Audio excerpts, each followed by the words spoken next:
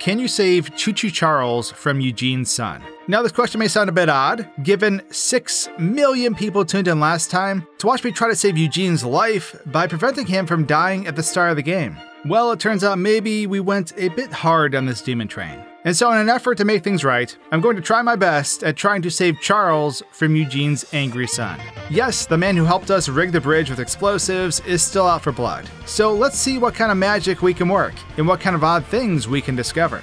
I hope you enjoy. So the idea for this video actually came from a combination of my last videos. The one where we saved Eugene and the one where we created terrifying monsters like this.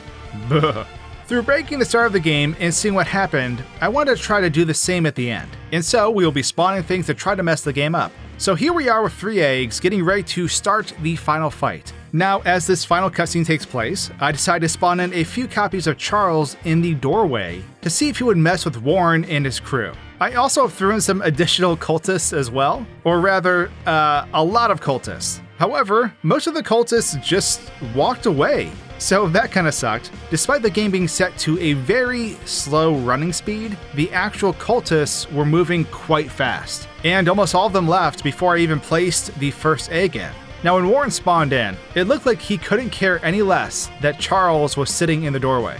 But when the giant beam of energy fires off, Warren just nopes the heck out of there. He straight up turns around, takes a few steps, and just vanishes. And despite me trying to blockade the door, Omega Charles is born, and he blows through the shed and eats Warren. And we warp back to the train. So now the final fight has actually begun, but can Charles stop Charles? I waste no time to start throwing down other trains to try to stop the powered up version. And a massive pile of Charles appear, and the big boy starts trying to climb over them. It honestly looks pretty weird, and at this point I thought I broke the powered up Charles completely. Sometimes spawning trains under other trains can cause their physics to get messed up. In a previous video, you probably saw me send Charles to the moon, and this was a result of that mess up. However, this time that anti-gravity effect did not trigger, and Omega Charles basically gets through my barrier quite quickly. But that was only the warm-up round. Here you go, Charles. Here's the cultist army.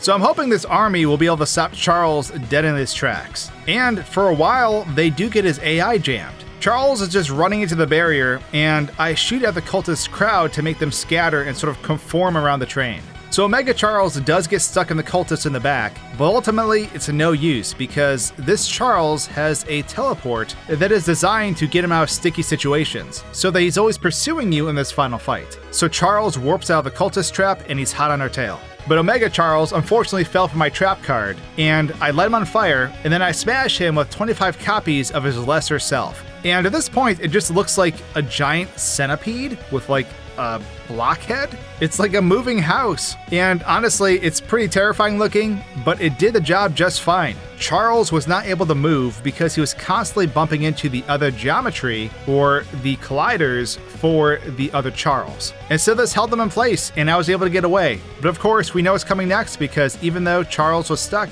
he was capable of teleporting to my location, thus escaping my blockade. So, as you can see, without me needing to explain, this is not going very well. It seems the only way that I could potentially stop Charles is to bring him to the brink of destruction at the end of the fight, and then hopefully sabotage the very ending of the game. But my game is overloaded at this point because of all the things I spawned in, so I derail myself with a boomer to try again. This time around, I get him to the final hit and I strike him. And as I'm doing so, I use my godly modification powers to bring this universe, this game world, to an absolute crawl. Time is almost frozen. It's barely moving forward. And in this brief moment of relaxation, my train is thrown off the map and I appear way beneath the ocean. I can look up and I can see my train floating above me. And it turns out my train is actually positioned and standing on a single cube.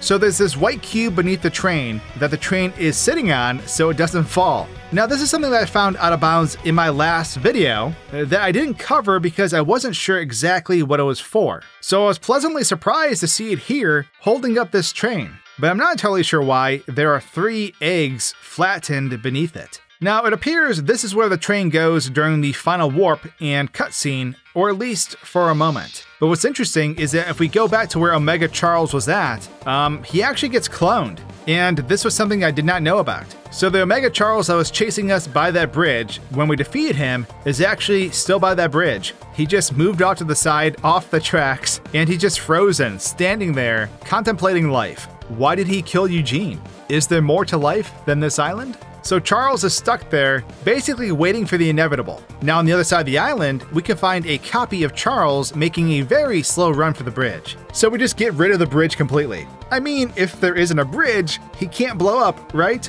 Charles wasn't stopping though, and he was right on the edge of the cliff. So once again, we summon the power of tons of other Charles to hopefully stop this mad lad. I frantically bury Omega Charles with the other trains, but it's no use. Giga Chad Charles pushed through the other trains and begins to fall off the cliff before he starts hovering, simulating his crashing sequence. With a blinding flash, even though we delete the bridge, Charles is launched into the air and the bridge magically spawns in again.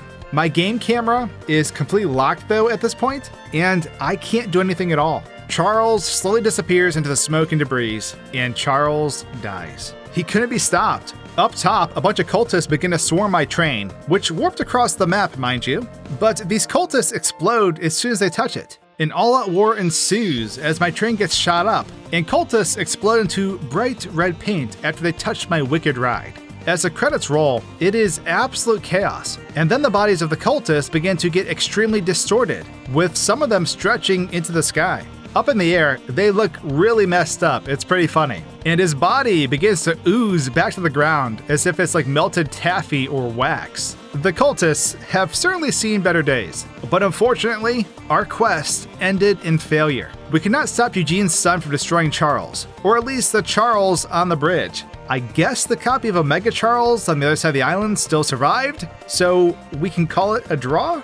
Regardless, we weep for Eugene. We weep for Charles. But I hope you still enjoyed this silly video. And as always, I'll see you in the next one. Cheers!